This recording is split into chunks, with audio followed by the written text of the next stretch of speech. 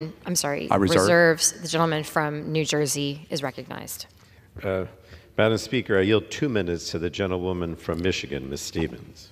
The gentleman from Michigan is recognized for 2 minutes. Madam Speaker, I rise today in strong opposition to H.R. 4468, a bill that would undermine the Environmental Protection Agency's ability to prohibit the EPA from implementing emissions regulations and their ability to protect air quality and our climate. I want to thank our ranking member, Mr. Pallone, and of course my great colleague, Congresswoman Dingell from the state of Michigan. The auto industry relies on the EPA and their emission standards to successfully compete.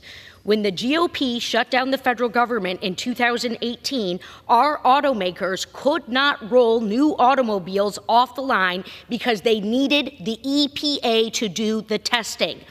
This is dangerous legislation, and particularly because the EPA serves as a critical partner to our automakers during this very transformative time. No fear-mongering. People have choice, they will continue to have choice, and they will work with their dealers. But people do not have the choice of the air they breathe. The United States is poised through our manufacturing base to lead the world in innovation, safety, and clean technology. Not only does H.R. 4468 jeopardize public health and the environment, it hurts our economy and global competitiveness. Let us not cede technology to China. Let us create and develop and manufacture it here in the United States of America. So for this reason, at the appropriate time, I will offer a motion to recommit this bill back to committee. If the House rules permitted, I would have offered the motion with an important amendment to this bill. My amendment would strike the language that blocks EPA regulations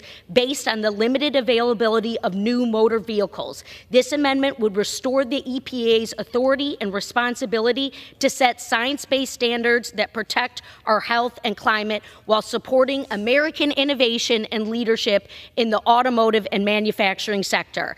My amendment would ensure...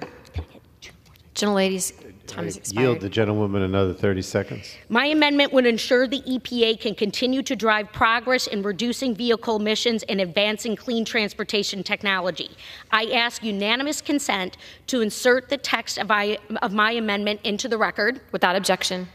And, Madam Speaker, I urge my colleagues to vote yes on the motion to recommit. Gentleman from New Jersey reserves.